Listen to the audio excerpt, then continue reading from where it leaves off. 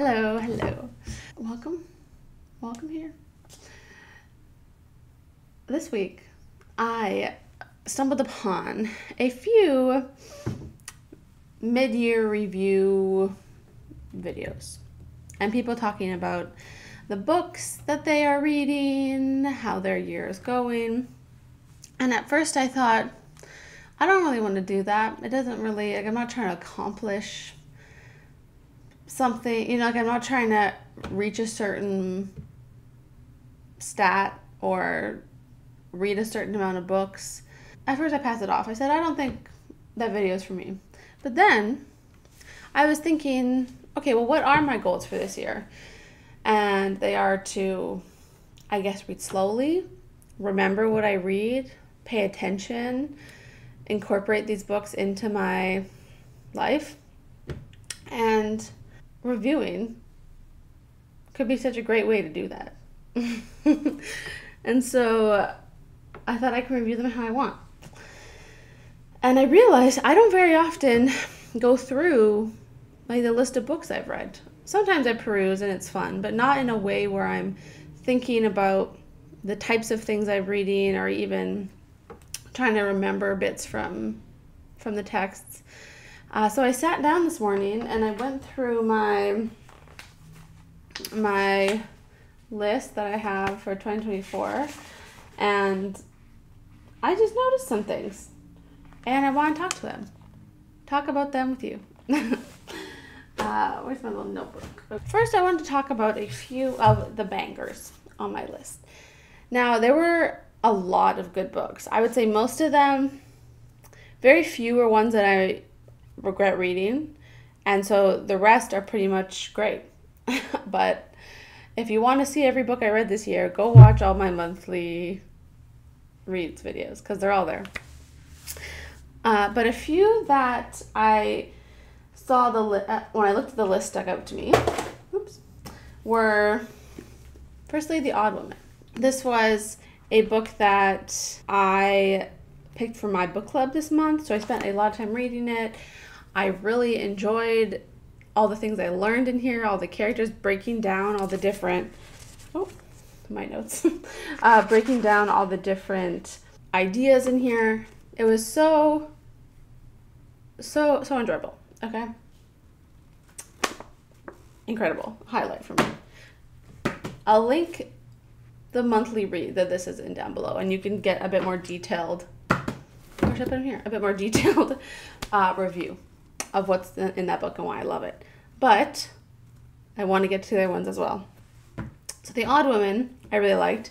I also have been just re-falling in love with the Harry Potter series. Okay, we all know it's incredible, but I've been spending a little extra, some extracurricular time with them, listening to podcasts about them and really learning about their structure and themes and symbols and getting so much out of them. And the last one is beside my bed, so it's not in this stack. I just don't want to get it. But the Harry Potter, incredible. And then a couple other notable mentions are two short stories. One, Airby by James Joyce, which, obsessed, okay. Number two, and the other short story was, The Machine Stops by E.M. Forster.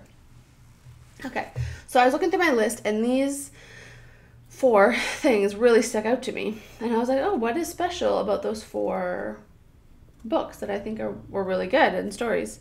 And I realized that they were the ones that I had spent the most time with. They were the ones that I had listened listened with the podcast. They are ones that I had taken lots of notes, that I had reread. And I was like, dang, it really is kind of on me. If there is a classic book, and you can have preferences, but I just really have not come across many classic works that I haven't liked or that haven't been worth it to read. And I think it really matters what you put into it. If you're willing to find those good things and to spend the time breaking down the story and really seeing what's there, it is so rewarding. And it really makes all the difference. And now I don't even know if I want to bring this up. The only books on my list that I regret reading are the Game of Thrones books. We already know. I'm not impressed. I don't even own them anymore. If you want to hear more of my thoughts, I'll also link that below. Okay. We're not going to give them any more screen time. But that was really the only regret on my list. The rest were all great. And I'm so glad I read all of them. I guess a couple of the other things that I noticed were that I often don't give much heed to short stories, or they're not the first thing that I reach for. But having at least like a couple of my top ones this year so far be short stories is really making me reconsider that, and maybe reaching for more short story collections. I think it's just me being lazy, because short stories take some work. You have to pay attention because every word in a good short story is there for a reason. So I think I've just been lazy on that front. But yeah, a bit more short story action. One thing that was missing was poetry. I've been reading the Iliad, so that's verse, and but there really wasn't, like, poems. You can read a little poem a day, and just, I guess, I read the Epic of Gilgamesh too, which was also in verse. So I've only read really epic poems, but that is something I want to do more. Spend more time with poetry. My little review this morning really reminded me that, I just gotta stick to the classics. If ever, unless a book is very strongly recommended, or I know it's gonna be good, kind of, why would I risk it, you know? There's so many books that I know are gonna be good, and so I'm gonna continue to spend my time reading those, and not potentially waste my time with other things that might not be good. Okay? I kind of like the test of time. Which, sorry for all the contemporary authors out there, but I don't know. I don't know what to say. Alright, this little review has made me excited to keep reading. It has just really reaffirmed my, reading of the Iliad. It's verse, it's slow. I'm reading it over 3 months. So I'm encouraged to keep reading this and to not rush through. I always kind of, in my mind, secretly have kind of a reading goal or amount of books I want to hit. But this year, I don't care. And I'm going to read the big ones, and I'm going to read slowly. And I'm going to enjoy it. That is my review.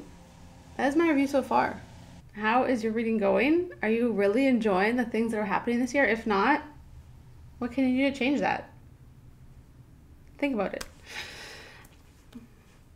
I need to go because every single piece of my skin is damp with sweat. So I need to open the windows and turn the fan back on. So I'm going to get out of here. But thank you for listening. Have a good day.